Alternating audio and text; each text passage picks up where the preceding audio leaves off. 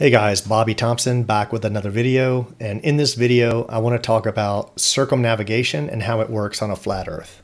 And as always, before I get started, I wanted to share my favorite quote by René Descartes, which states, "If you would be a real seeker after truth, it is necessary that at least once in your life you doubt as far as possible all things." And what that means is, if you've never doubted the shape of the earth, you're not a real seeker of truth. If you just took that at face value, you took what you were taught and you never challenged it and you never tested it, you're not a real truther. So with that said, let's move forward. I like to add some information to my slides. This particular, just wanted to share, make sure we're all on the same page. We all know what longitudinal lines are and latitudinal lines are. And when we talk about circumnavigation, or when we think about circumnavigation, it always jumps into our head circumnavigation, great circle circumnavigation, right? Or an example of that would be circumnavigation at the equator. You might imagine it at many different angles, right? Maybe at this angle or at this angle, but we don't think of it in small circles, right? We don't think of it at the 70th parallel north or the 60th. So if we were in South America and we started flying east in our imaginary plane and we kept going east, we would come right back to where we started. And if you take that further and you go to the 10th parallel north, or the 20th, 30th, 60th, the same thing would happen, right? If I'm in Canada and I start flying east towards Asia and I maintain an eastward heading, I'm going to come right back to where I started. And the reason for that is east, west, and south are products of north. So east is a 90-degree angle off of north. And as I fly a little bit, say I fly out here, right? East is this way now. And if I continue to fly, east is this way now, right? Because it's a 90-degree angle off of north.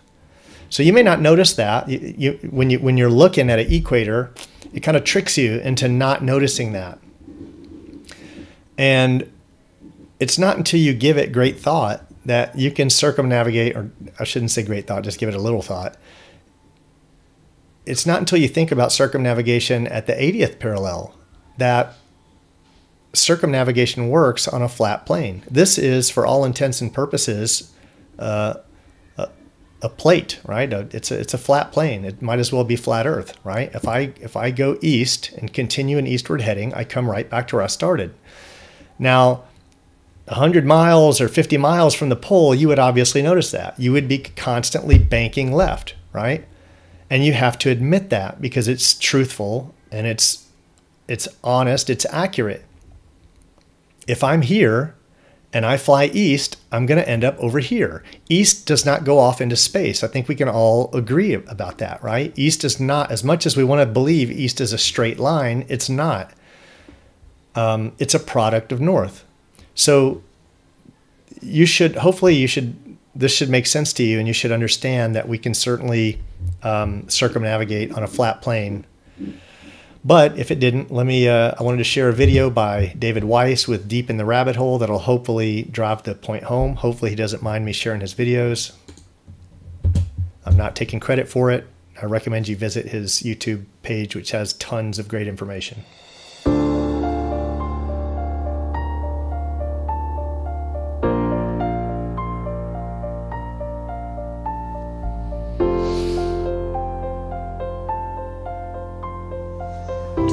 Here's our flat Earth with our magnetic center. This is the shoreline that we call Antarctica that surrounds our world. And here's my boat. I put my boat down and immediately the compass points north. If I want to circumnavigate, I want to head west or east, but we're going to go west right now. So I'm heading west, and as you see, west keeps turning. So I have to keep going, and this is how, when you go west, you end up going all the way back to where you started from. Same thing for east. I go east, I keep having to turn because my compass keeps making me turn to go east. If I want to go dead reckon west, so this would be dead reckoning west. If you watch the compass, I'm no longer going west, I'm going south. Any straight line on the flat Earth will eventually become south. And that is how you circumnavigate on a flat Earth. Nobody can circumnavigate south, because when you go south, you keep on going. I go north, and as I pass North Pole, I'm now going south, even though I'm going in the same straight line.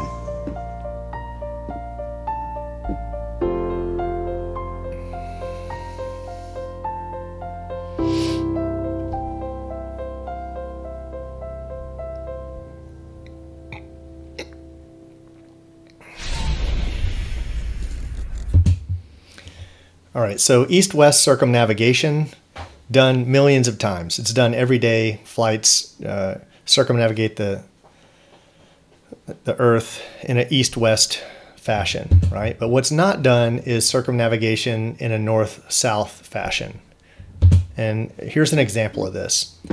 There are tons of websites like this. Flight Radar 24 is just one of them, but you can go there and you can get flight statistics from flights all over the world and see all the flights in the air on any given day, which is what this is. And what you'll always see is that they're all confined to this area. And this is all east and west traffic, right? What you don't see is flights over here and down here. They're not traversing east and west. I also find it interesting how massive Antarctica is here. Like, does that make sense? Anyway, but so all flights circumnavigate our Earth in an east-west fashion, which is perfectly doable, as we saw in the previous videos, the previous explanation. That works fine on a flat Earth. What does not work on a flat Earth is north-south circumnavigation, which we don't see here, and we don't see it on a sphere. That should set off a red flag.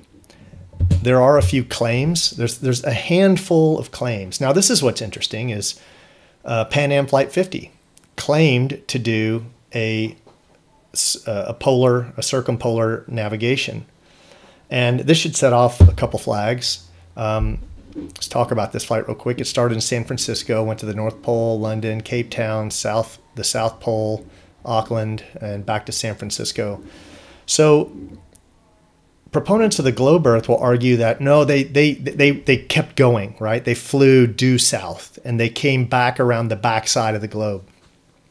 But that obviously didn't happen. If you were to look at the globe, this isn't the opposite side. It's they came in from the east and they did a touch and go. Where's all the land that they crossed? On this path right here, where is Antarctica beneath? Where is it all? It's not there because they didn't traverse it. They're admitting right here. This is from their official website, right? This is they chronicled the website. They saved it, whatever. And it didn't do that. Now, for the people who are proponents of the globe that want to go, oh, yes, it did. Yes, it did. Well, then if that's the case, this is in 1977. If that's the case, and you do want to take that argument, then you're saying it's no problem. In 1977, we had the technology to circumnavigate the Earth over the south, over Antarctica, over the South Pole. And if so many flights would be so much cheaper that way, why don't we do it today, right? Why don't we fly from Argentina to, some of these locations up here? There's so many flights that would be so much cheaper if we could navigate over Antarctica. And another flight that claims to do that is Qantas. Qantas has a flight. Now, there's only a handful of these flights that even make the claim, right? But even looking here at this site, if you were to Google this flight, this Qantas flight, Qantas DR14, it clearly didn't go over the mass of Antarctica. So one of the things, hopefully, when you're researching this, is you'll understand that our government does it too, and it's still accurate. You can represent a 3D spherical Earth in a one-dimensional flat map, right? So, and it's still accurate, right? For this flight to truly have traversed, to have gone under the ball and back up the other side, it would have to go over the center. Because when you take this and you represent it in a flat map, it just skipped along the coastline, right? So let's look here, and I'll tell you what, I'll explain this. So I think every flight, I could be wrong about that, maybe not military flights, but just about every flight that happens in the world is recorded. And you can go look up their coordinates from a flight track log. And this particular website is FlightAware, and you can look up QF14, which happened on the 5th of October, 2021, and it went from Buenos Aires to Darwin, Australia. And they've shared the coordinates here. You can see that they didn't go over Antarctica. They clearly didn't go over the mass of it. They went a very long path here. They skimmed along the coast.